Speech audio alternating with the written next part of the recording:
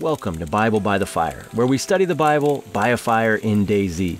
This channel is absolutely out of control. What are we doing? This is insane and I love it. Monday through Friday, we play survival games and we try to be a good influence on the world, be a blessing to people, so subscribe to the channel. Sundays we set aside for Bible study by a fire in DAYZ. And I want to go to Luke chapter 10 verse 38 in a few minutes, so you can start turning there.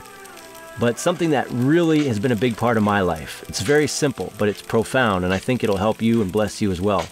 When Brooklyn, we call her the life coach on the channel, she sits by my side as I game a lot. You hear her chiming in on a lot of my videos. We're super buddies, attached at the hip.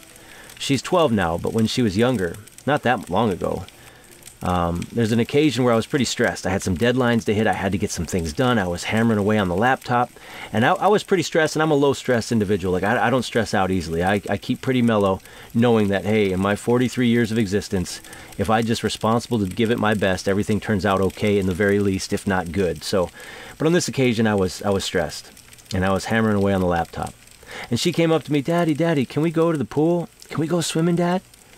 And we live in a community that has a pool, shared pool. It's a community pool. It's stinking hot here. So, I mean, even in the summer, the pool is like bathwater. But nonetheless, I looked at her and said, Brooklyn, I'm sorry. I'm really busy right now. I'm sorry. I'm really busy.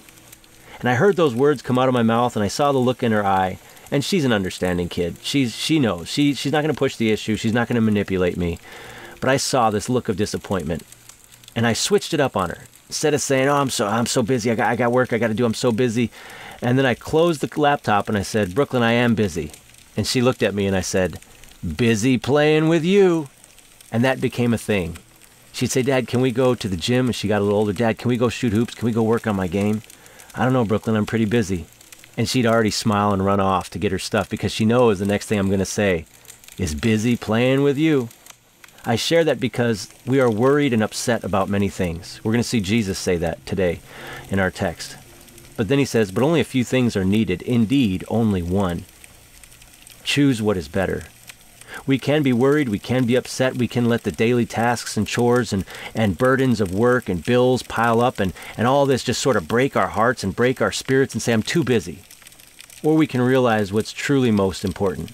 I'm not saying to be irresponsible or anything like that, but I am saying live for the more important things. Choose what is better. In Luke 10:38, Jesus was with his disciples. They were on their way to a village where a woman named Martha opened up her home to him. That's a big deal right there. Opening up her home on a whim. I know when I have people over, especially if I didn't expect it, I look around and see how cluttered the house is, and I didn't realize it till they walked in the house. Verse 39. She had a sister called Mary, who sat at the Lord's feet listening to what he said. But Martha was distracted by all the preparations that had to be made. She came to him and asked, Lord, don't you care that my sister has left me to do all the work by myself? Tell her to help me. Martha, Martha, Jesus answered, you are worried and upset about many things, but few things are needed. Indeed, only one. Mary has chosen the better, and it will not be taken away from her. Wow. We do this. We're worried and upset about so many things. What are the things you are worried and upset about right now? Jesus would say, your name twice. Matthew, Matthew, that's my name. You're worried and upset about so many things, but only few things are needed. What are those things that are needed? I shared that story about Brooklyn, I'm busy playing with you, because that became a thing I would say like on a weekly basis, and maybe to an extreme. I mean, one time I was out till 9 p.m. the day before. I barely saw her in the morning and only went to kiss her goodnight, and I didn't see her all day, and I felt terrible. So the next day, I actually called out of my last class I was teaching. I took my daughter Brooklyn out of school early for the last hour just to take her swimming in that same pool, like cutting her out of school just to make sure we had an hour together, because I know I'd be gone and out late again. Because those are the few things that are needed. So what? I get another hour at work? I need to do the things that are needed. Family, friendships, relationships, God's calling on my life, my purpose in life. There are only a few things that are needed. I want to ask you a couple questions. What are the things that worry you and upset you? And then what are the things that are actually needed? The things that we actually should be focused on. Martha was busy running around doing a good thing. She was doing a good thing. She was doing what the culture called for her to do. When you have a guest over as a cultural institution, you better Do certain things. Make sure their feet are clean. Make sure there's a meal. Make sure there's bread. Make sure you're serving them. There were things that culturally were appropriate for her to do. She would actually have to break culture to not do those things. What she was doing was good. Many times in your life, it's a good thing that's keeping you from God's best. Are there some even good things that are keeping you from God's best? Are there cultural expectations placed upon you that are just burdening you, and you're missing out on your relationship with God and your relationship with others because of the pressures the culture puts on you? Jesus does not care about that. He said, Mary has chosen what is better. That day that I closed that laptop and said, busy playing with you, I chose the better. Today, choose the better. Don't let this culture or society put those pressures on you to do X, Y, or Z at the detriment of your spiritual health, your family health, your relationships. What are the things that worry you? What are the things that upset you? Take them to the Lord in prayer. Philippians 4:6. Don't be anxious for anything, but in everything with prayer and supplication, let your requests be made known to God. Trust God. Pray about them and leave them there. And go live for the things that are actually needed.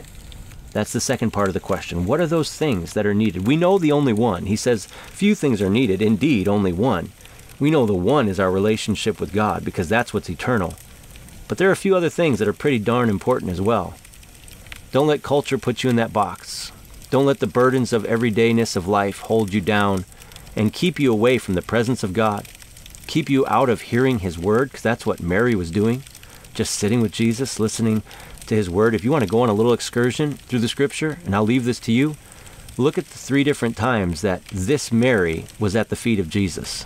There's 3 occasions, at least by my count. I didn't dive in too deep, but there's 3 times, and this is the first. It's quite a journey. Good things happen when you're sitting with Jesus and listening.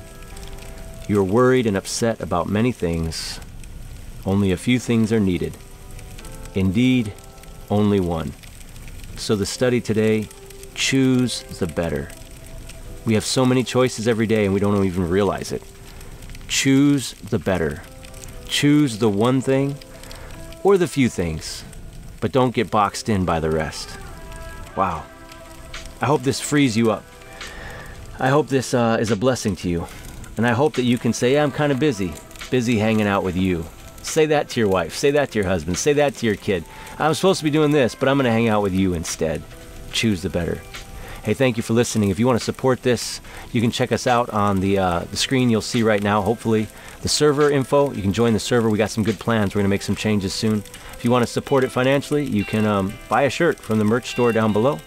And most importantly, share this with someone. Send it out. And until next time, keep carrying the fire.